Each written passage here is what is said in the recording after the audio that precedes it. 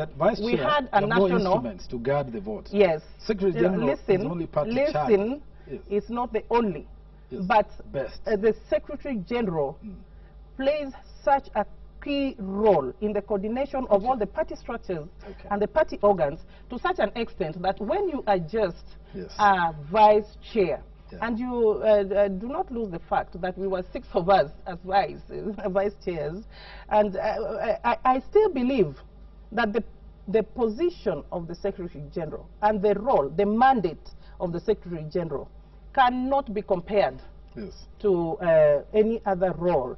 And anybody who wants to play a critical role in any process, especially in this political process, through a political party, and having the knowledge that I now have of my political party and the run-up to the elections and what happens before, during, and after, I believe that rather than cry with the masses after an election is stolen, I'd better present myself to do what I believe needs to be done, which I might not be able to tell you now, to ensure that after the win, which I believe is always presented to us by the electorate, then it is not let me go to this election. Yes.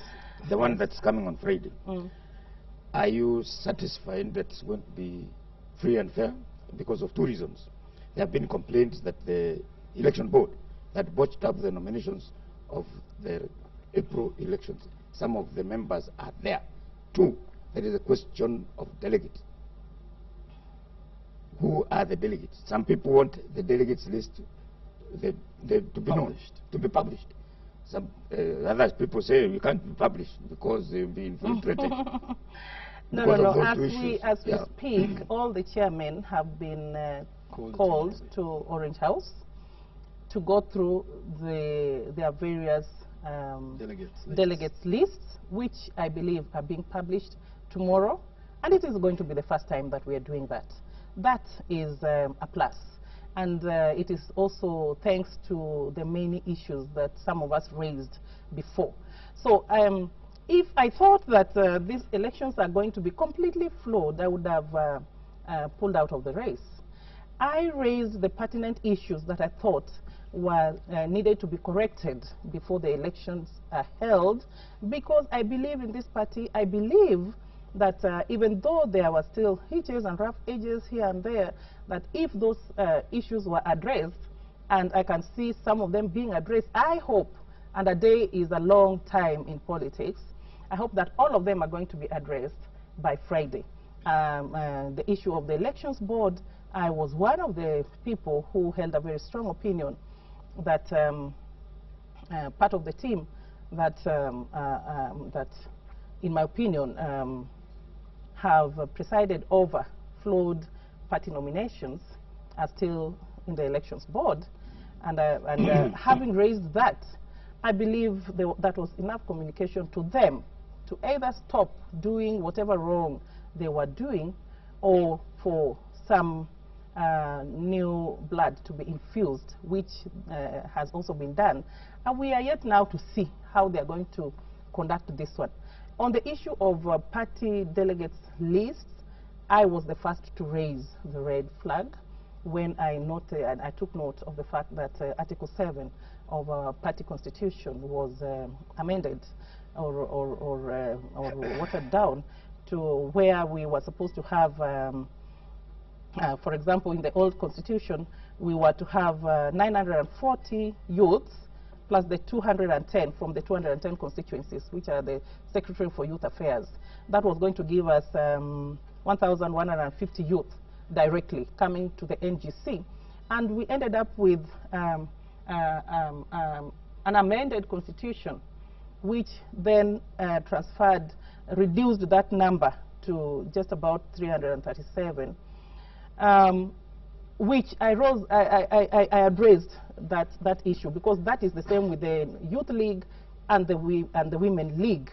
But then the women, at least because of the 1/3 gender requirement, their issue was addressed to a small extent, though we just realized that in most of these party lists, the women were clustered, given the lower positions. That means even in some lists, even though the one-third gender rule has been adhered to, when you're now just dealing with the executive, then you still just have 8 men coming for to the NDC, because the list of 20 is gender sensitive, but on the top positions you don't have a woman.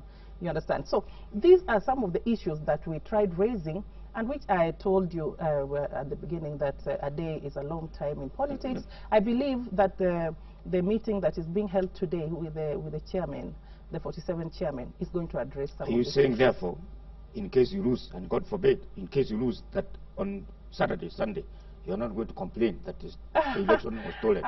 Excuse me, I have never complained of a stolen election, my own. Yeah, that one. You'll be satisfied it was conducted in a proper manner. This. If the elections are democratic, free and fair, why are you putting one if? But you know, that is the way to phrase it. I don't know. I don't know how else, sure. Because it is not present. I have to talk of the future. If the elections are democratic, free, I'm not doubting. Stop putting words in my mouth. I am still emphasizing, if the elections are free, democratic and fair, without intimidation, I will have no reason to cry foul. I will actually work very closely with the person who will be elected through a democratic process. I can see the qualification there is if and through, and you know. But let me. We're coming to the end of our interview, but obviously there's quite a lot that we can talk about. I want to ask you this: you have a passionate belief that the party ought to be in good hands. Yes.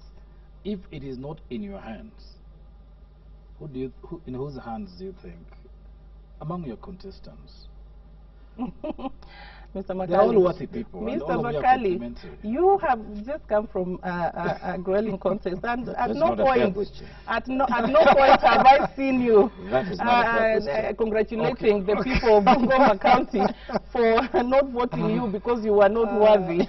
You know, so stop putting words in my mouth. I believe I am the best candidate. Yes. I also